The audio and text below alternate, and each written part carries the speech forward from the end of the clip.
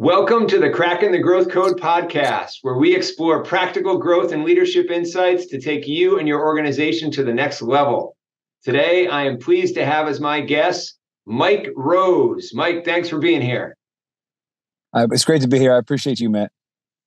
I'm really excited to get into it, Mike, with your background, with your experience about Agile and leadership and everything you've done. Not only in the military, but in the corporate world. There's just so many lessons. A lot of people I work with in the Agile space have come from military or have military in their family as well. And I find it fascinating always to get the leadership insights and the growth and the mindset that comes out of the military mindset and how that applies to the corporate world. So to kick it off, can you introduce your company and your role to our listeners and let them know a little bit about who you are, what you're up to, what you're most passionate about right now? Yeah, without a doubt. So primarily I'm with a company called Amentum. Work in a lot of government contracting space as an Agile coach, consultant on all tiers, from the enterprise level, technical side, and the team side as well. Realistically, that stems from, we'll talk more about it, I'm sure, but I mean, I've been coaching soccer for 15, 16 years, and I took a lot of the same principles from the field, brought them into the office environment, and by golly, it worked out really well. So I've been there for about 5 years now, and I do some side things. I teach and train, do a lot of curriculum development to help, younger folks, I say not age-wise, but more experience-wise in the game, just get better. That's fantastic. I love that, because that's a mindset. Clearly you have it. And as a leader, you want to instill that on your teams and individuals who you're working with. And it's fantastic. You got a lot of soccer. We have a lot of soccer in our family as well. And there's so much to team sports that relate to the team sports in the corporate world, right? Yes, indeed. And I'm curious, and you're a parent as well, so that's another team sport, right? Where you're Yeah. developing and bringing out the best in your kids and in your family and all that. And these are things that as parents and leaders we think about all the time. What's something that you found from your experience, maybe something that came from maybe soccer or the military or the corporate world? What's something that you think as that you've seen as very helpful and effective as you're developing a team and you're leading a team or an organization? What's a leadership attribute that you value highly and that you help instill into the team to really bring out the best in what they can do? So the first thing that comes to mind is authenticity. Just being able to let folks know that, being the real person, being somebody who is not put on that face, that facade, is the right thing to do. From coaching on the field and talking about dealing with different personalities, especially in the youth game when folks are trying to figure it out, going into the adult side of the house when everybody's a lot more rigid and we learned a certain way to do things. And that whole shut up in color, or the whole, hey, they got a million different analogies, but realistically, fake the funk, right? We don't do any of that because people can see right through that. And, I've noticed, I've been around some scrum masters who thought they knew what they did. They threw themselves into the water head first and they weren't ready. And it was a shame. It was a shame. And I told them, I said, don't fake the funk. If you don't know, well, come see me. You got a lifeline, right? Don't be that guy or gal that just says, I'll just fake it till I make it. No, that's not the right mindset. Yeah. And it's tough in the corporate world because if you are trying to fake it and you're struggling and your team doesn't see you as a leader or as a talented scrum master to really help just organize them and serve them, that can go wrong really fast. So it's great that you're there as a coach, leader, mentor, to help those folks. But from an authenticity point of view, I find it's a great word. It makes me think about transparency, makes me think about self-awareness. How do you help your individuals, teams, et cetera, whether it's soccer team or corporate team, or how do you help people develop self-awareness? Because that's if they're not self-aware, it's tough to be authentic, right? So how do you do that, whether it's in the soccer or the corporate world or military? What are some things that you do? So one of the things that I've been pushing to a lot of folks lately is to have that quiet time, right? To get yourself in a room by yourself, looking in a mirror, right? And just being able to self-reflect and understand maybe how the day went, what the day is going to be like, something, but no distractions, because that's when, in silence especially, because that's when, even though it's awkward and people don't like that awkward silence, realistically, that's when a lot of truth comes to light. And that's when you can actually think about, wow, well, I said that yesterday. I probably shouldn't have said that. Or, you know what, I did this. I took an action and it was definitely the wrong action. Why was it the wrong action? Right. There's another thing that comes to light when you self-reflect is subconscious bias, right? We all have bias as human beings. And if we're not willing to identify it, then we're stuck, because no one can tell me that they don't have bias, in them. They just have to identify it first. And then if you're cognizant of it, you can work around it. I teach classes on critical thinking and decision making, and that's one of the number one things is that self-awareness and that subconscious bias.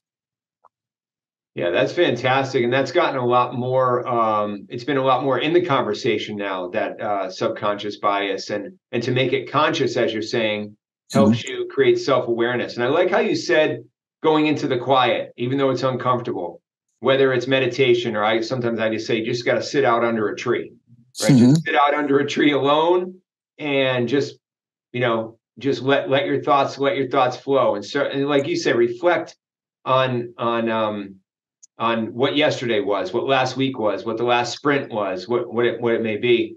That's where I find that healthy teams, and I'd like to get your love to hear your perspective on this, but healthy teams in a retrospective will really open up and really have that raw, real conversation with each other and say, hey, how do we get better as a team? How do we support each other, bring out the best in each other, but also bring out the best in a team? Have you seen effective retrospectives with some of your squads, or have you helped coach some of your Scrum Masters or other leaders into holding more effective retrospectives to help support their teams? Yeah, that's always a point, not a contention, but the thing is it all comes down to trust. It all comes down to trust and cohesiveness inside that team. And so, the retrospective is one of the things that I love. I of all the ceremonies, that's the number one that I like to observe, because that's when you see the real issues, right? If I can have an honest conversation with the teammate, dude, that's great, right? But if it lasts 5 minutes and nobody talks, right? Or, hey, yeah, we did a good job. Well, it's something we can work on. Maybe, I don't know. And that's it, right? I've seen that. And that's because of the fact there isn't trust in the room. And I threw out some things where there was one gentleman, he was a product owner, he was a good guy, but he always liked to have the last word. In a retrospective, that's not necessarily the best place for a PO to be able to talk the whole time. So what I did was I politely asked him, because that meeting, the retros were a waste of time. They were not doing what they needed to do. I asked him to be out of the next 2 retrospectives. I said, just do me a favor. Say you had meetings come up. Say you couldn't be there. At first, he kind of questioned it, and then he did it. And those next 2 retros lasted, time boxed at an hour, but they could have went longer. Wow. And they were very technical in nature. They were talking about the different intricacies of the process and how they can improve. And it was really, really cool. And I'm just like, thank you, God, that I said the right answer, right? So it worked out well. That's fantastic. I've seen that in my experience too, Mike, where if you don't have the right trust or vibe between the product owner and the team members, there can be this contention, and then that just doesn't allow the safe space for people to really open up. And I've had a similar experience where the product owner stayed away for a few sprints, and then the team had fantastic retrospectives. They really started to open up, and then when the product owner came back, as a coach, I almost had to reacclimate them to the new environment, because it wasn't about them and their anxiety about release cadence or whatever. It was more about, hey, how do we support the team? How do we all serve the team? Even you as the product owner, how do you serve the team and give them what they need so they can best deliver? right? Like let's Mm-hmm. put the power in their hands. So Yep. that's exciting stuff. I want to talk with you a little bit about another passion I have is really on just helping great, passionate individuals just connect to the great opportunities for jobs, whether it's a promotion within a company or whether it's going from one company to another company. I've done a lot of career coaching and a lot of guidance and so forth for people in their careers, especially agile careers. And I'm just curious, and I've been asking a lot of leaders the question: when you're hiring, what are some of the key things that you look for? You're hiring for somebody on an agile team. Could be a scrum master, could be a product owner, could be a senior agile leader, another agile coach. What are some of the things that you look for in the individual to really help you assess like cultural fit? Some of the harder things that you can't see on the resume. What are some of the maybe some questions you ask or some of the things that you look for when you want to bring someone on to your team or one of your teams in your organization?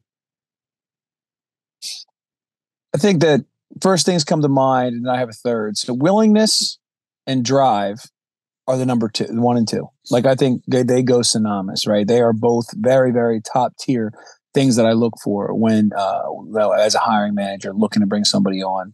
The third is, don't mean to say, but agile, right? Like, Yeah. I like throwing scenarios out at my guys and gals that interview because of the fact that I love how they're going to how quick they're going to think on their feet, right? That sort of thing. So it makes me happy to see. And I've had some great answers, some actually things that people in an interview that actually taught me a thing or two, which was really good. So that's cool. That's cool. I'd imagine you probably interviewed and hired probably many dozens or many hundreds of people over the years. I'm guessing you've probably been involved in a lot of interviews from your experience. You've seen you've probably seen the more shy or introverted candidates who have a lot of potential, a lot of willingness, a lot of drive, but they don't know how to express it. And then you need to ask questions differently to sort of evoke that to see if they're going to fit in well when they come in. And the opposites, the people who are overconfident but really sort of lack the real content. So so that's good. I want to ask you about related to that, when you have a team, what are some of the I guess what are some of the key challenges that you see in really bringing out the best in your teams and in your leaders today? What are some of the things that you see some of these leaders and individuals really struggling with? I mean, the culture shift, right? I don't mean to say, the buzzwords and stuff, but the culture shift. So many adults these days, right? We think we know a lot, right? And we are inherently selfish. That's what human beings are. So when you come to somebody and you say, "Hey, listen, we're gonna, hey, let's see if we can do it A, B, C, D," and they're like, "Well, we've done it this way." I'm like, "Oh, hold up, like I got you, but has it worked for you?" Well, it has, but what about a situation where it hasn't worked? And then they start asking. It's more facilitation than anything else because I can't tell them to go a certain type of way. But from a facilitation techniques, you lead them in a way where they're like, "Well, I did have that scenario where, yeah, and then I did, and then yeah, maybe I do need a little bit of more reflecting and figure out how I can do things a bit better, right?" So again, that's another class that I've taught and I've been a part of for a long time is facilitation techniques. And as a leader, it is a critical skill that a lot of leaders and managers are missing the mark on. Yeah, facilitation is so important. I've seen some people who, without any agile experience, and but very passionate about people, a lot of willingness, a lot of drive, and but they have great facilitation skills. I know one individual who was no agile experience, but he wanted to get into the agile space and within companies and things like that. And he was a master facilitator. He trained customer service representatives in his company, and he knew how to do the training. He knew how to facilitate. He even came in as a non-agilist, which was pretty cool, and facilitated a group of agile coaches that we had at a summit. And he facilitated a whole session on facilitation skills and techniques. And I was like, wow, that's pretty amazing. Somebody walking into, I mean, that's a pretty intimidating crowd if you got a whole group of agile coaches and we're always doing facilitation and coaching. And then you have someone without any Agile experience coming in to teach us about facilitation. And it was absolutely amazing how powerful that one skill was in developing his ability to provide value to us as coaches, but also in his career. I talked with him afterwards. I said, where do you want to go? And long story short, he wanted to get into the Agile space, and he became a very successful Scrum Master and then a coach. And he's done some work in some of the larger Scrum consulting organizations now. So he's been on that path, but it started with facilitation, as you talked about. I want to just ask one more question as we sort of wind it down here. Mm-hmm. What are some from your experience, sports, corporate, military, whatever it is? What are the three key takeaways? Three tips that you have for leaders who want to really bring out their best in the workplace? What are three tips that you have for leaders to share? Coming back around to what I originally said was authenticity. I think that's number one. I think being real with your people, right? Whether you're in uniform or not, or on the sports field or as a coach, be real with them, because they go through issues. We are people. We go through things. And if they know that you are willing to be empathetic, that you're willing to understand where they're coming from, they think you think they matter, right? And they want to work harder for you, right? It's that old saying, like, treat people. It's not treat people the way you want to be treated. It's treat people the way they want to be treated. Mm-hmm. And by you being authentic, it allows you to be more empathetic and understanding towards them. It's a vicious cycle in a good way, right? That's number one. Number two, I think that it's kind of on the same line, is being self-aware, being able to go in that quiet space and being able to be organized and be able to assess how you were yesterday, what you plan on doing today. Because realistically, as a leader, you need to do it. You need to be self-aware all the time on everything you do. And remember, social media, text messages, emails, you can't take those back, right? I mean, you could take words back maybe, but not really, right? But the other ones, they're on paper. They're there forever. Yeah. And the last thing I would probably say is I had one and it was good, but then my mind went blank. So I'll probably go with